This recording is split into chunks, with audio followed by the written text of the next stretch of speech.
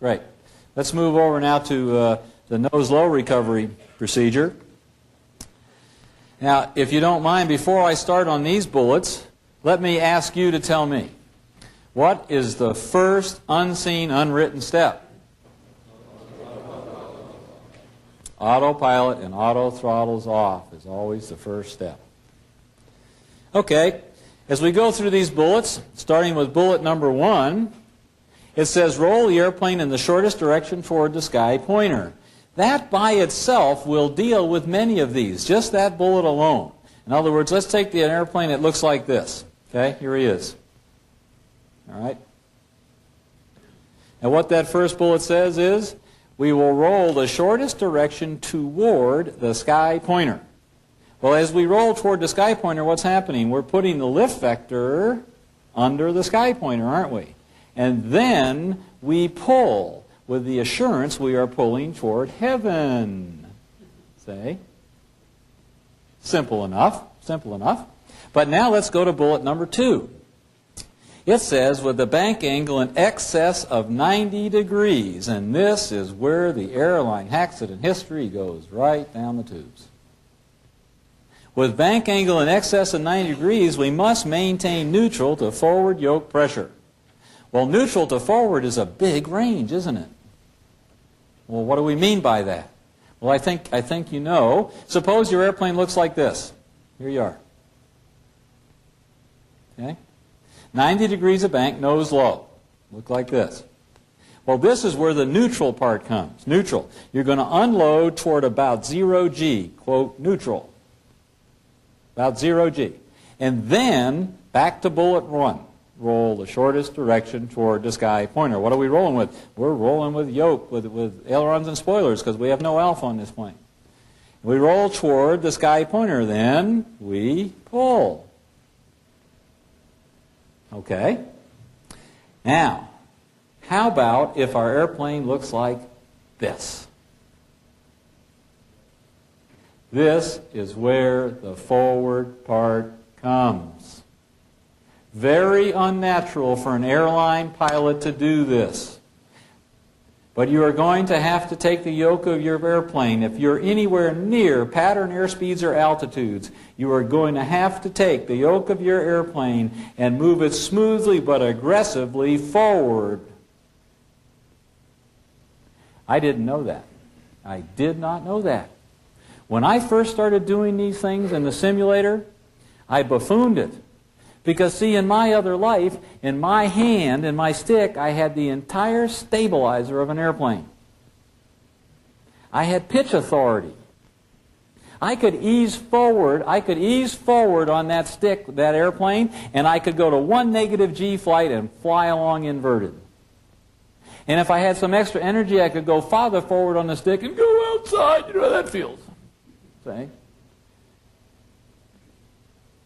But what I didn't realize and hadn't thought a lot about is the airline transport planes that we fly, all I have in my hand is a little bitty elevator on the back of a great big stabilizer that is still trimmed to whatever airspeed I entered this mess in.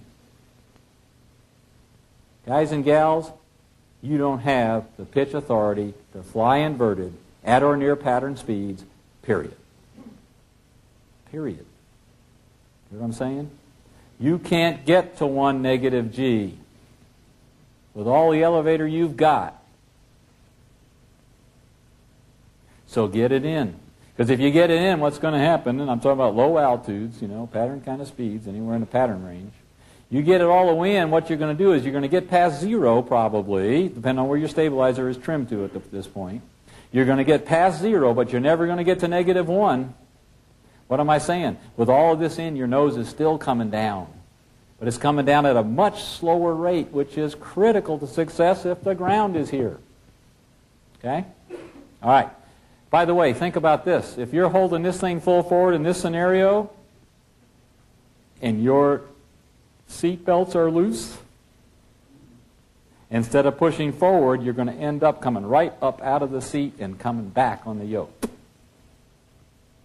Which is why I think most of us put on our harnesses and our crotch strap coming through 18,000 so that we're in there to stay. You're holding full forward on the yoke, and even though you're holding full forward on the yoke, your nose is coming down, but it's coming down at a much reduced rate. Now, since we're holding full forward on the yoke, we've actually got a negative alpha on this airplane right now, but that's what's going to roll the plane is going to be yoke, ailerons and spoilers. So as we hold full forward, we roll the yoke, and which way? Back to bullet 1, we roll toward the sky pointer. So we're holding full forward, and we're rolling toward the sky pointer. This is keeping our nose from dropping out. As we roll toward the sky pointer, notice that I get to this next one, which in yellow says apply coordinated rudder. Well, why am I saying put in coordinated rudder since I just said that rudder will not roll the plane at this alpha? But yet I'm going to tell you to put your coordinated rudder fully in, fully, all of it, right now. Because as many of you know, the rudder in this portion of the roll becomes what aerobatic pilots call top rudder. It becomes the elevator of the airplane now. And these airplanes spend a lot of time in this portion of the roll. They don't roll that fast. So if you'll get your rudder fully in the direction that you're rolling, it will keep the nose from dropping through. Because in this portion, there's nothing lifting. And if you don't put that rudder in, what's going to happen? When you get to this portion of the roll, she's going to slice out just like that. But if you got the rudder all the way in, it will hold the nose. Now, most fleet aircraft, the nose will still drop slightly, even though the rudder is all the way in. Depends on how fast you're going. But the rudder ratio kind of accommodates that. So at most speeds, you're still not going to be able to hold it. Okay. The MD-11, you MD-11 guys that are in here, you need to be aware you have the most powerful rudder on the planet. And you should know that. In your case, you actually don't need all the rudder. When I was doing this, I did this in all fleet aircraft. In the MD-11, I found I could actually stop the nose drop. Have you guys ever seen an MD-11 rudder? It's this great big segmented barn door. It comes off the tail and it goes all the way back to the nose. You seen anything? It is unbelievable. So, for you MD-11 guys, use the rudder, but use it judiciously because it is very effective on that airplane. You guys can actually hold your nose in this portion of the roll. I mean, you can control it. It won't come down at all. The rest of us, even with all the rudder in, it's going to be coming down somewhat, but at a very slow rate. Okay, now we get through to bullet number 4, which says with bank angles less than 60 degrees. So what's happening here? We're holding the yoke full forward. We're rolling. Right now we got all the rudder in too, don't we? In coordinated direction. We get in here, and when the bank angle comes to less than 60, what's coming up now? The lift vector, isn't it? So now we're going to go from pushing to pulling. And as we pull back, you won't believe what happens next because your left foot in this example is all the way deployed on the rudder. When you pull back, what goes up? Angle of attack. When angle of attack goes up, what rolls the plane? Rudder, exactly. And that rudder's all the way in. It'll whack. It'll try to snap roll. That's fine. Just neutralize the rudders real quick. Okay? Because you want your lift vector up, don't you? And you want it up right now. But neutralize real quick or it'll go on by. Okay? Okay, we got the lift vector up right now. And now we look like this. Okay? Now we look like this. And then we come to the last step, which says adjust thrust and utilize drag devices as required. As required for what? Yes, corner speed. For the first time, as we pull back, see the first 4 steps, what they're designed to do is minimize nose drop while we get the lift vector pointed up. That's what those first 4 steps do. And now I'm pulling out of this dive. And for the first time, as I pull back toward either CL max or G limit, I look into my cockpit for what piece of information? Corner speed. And as I find myself below corner speed, as I pull, what will I do with my throttles? Max power. At or below corner, max power as I ride my stick shaker. If I find myself well above corner speed, as I pull in my G limit, what do I do with the throttles? Idle. Those 2 actions will dramatically reduce the altitude lost and the resulting dive recovery.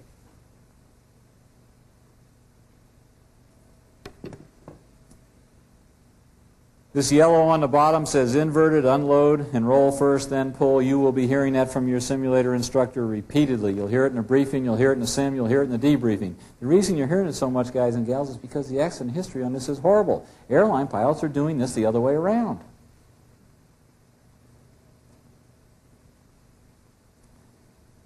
Okay, what's that? Well, that's an MD-80 flat plate display. And the reason it's in here is because I learned something. I learned a lot, actually, but this is another area where I learned something that I hadn't thought much about before. I buffooned a couple of recoveries. I've done this for a lot of visiting firemen now in the simulator and all that sort of thing. And a couple, 3 times, I embarrassed myself by not getting my SA correct for a recovery.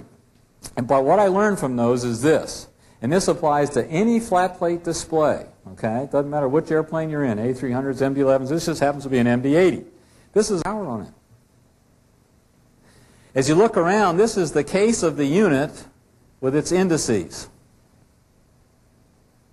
That is the fixed aircraft symbol. That essentially is part of the case. It's the case. It never moves.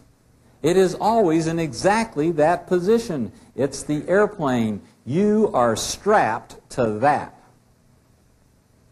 If you can think that way and realize that the screen floats behind you, you've got it.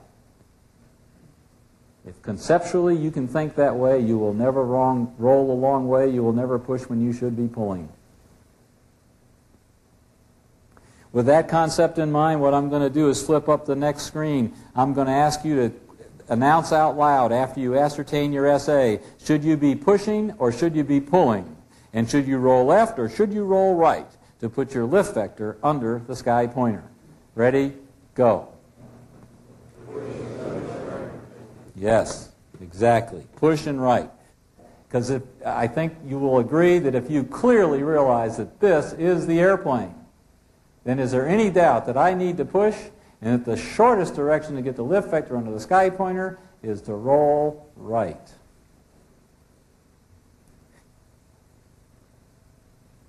If you think like that, I promise in a simulator you'll never go the long way around, and more importantly in the real world. To complete this unusual recovery procedure segment of the Advanced Aircraft Maneuvering Program, I'd like to briefly review the proper use of rudder at high angles of attack.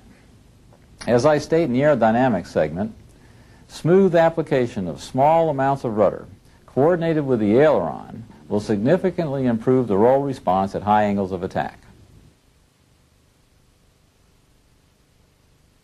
I'd like to re-emphasize that we have very large, powerful rudders on our aircraft. We do not want to introduce high side slip angles at high angles of attack by either kicking the rudder or applying the rudder in excess at high alpha. It only requires a small amount of smoothly applied coordinated rudder to achieve the desired result. This coordinated rudder will significantly improve the roll response at high angles of attack. Additionally, there is a lead-lag relationship associated with using the rudders at high angles of attack. That is, you must wait a second or two to see and feel the results of the rudder application. A lack of understanding of this effect can lead to over-controlling the aircraft. The high angle of attack maneuvering demonstration that you will be doing in your fleet simulators will familiarize you with this effect. The pilot not flying should refrain from applying any pressures on the controls, pitch, roll, or rudder. I know all of our highly experienced pilots realize the added pressures on the controls can make it very difficult for the pilot flying to feel and fly the airplane properly. Clearly, 2 pilots on the controls could result in over-controlling. If the captain wants to take control of the airplane from the first officer, he should call out, "I have the airplane." And the first officer should state, "You have the airplane." This procedure will clearly define the transfer of control.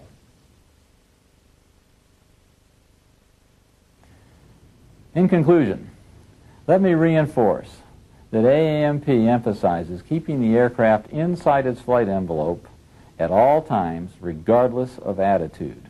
Likewise, in your simulator training, you should never increase angle of attack above the onset of stick shaker alpha, that angle of attack that we know as CL max.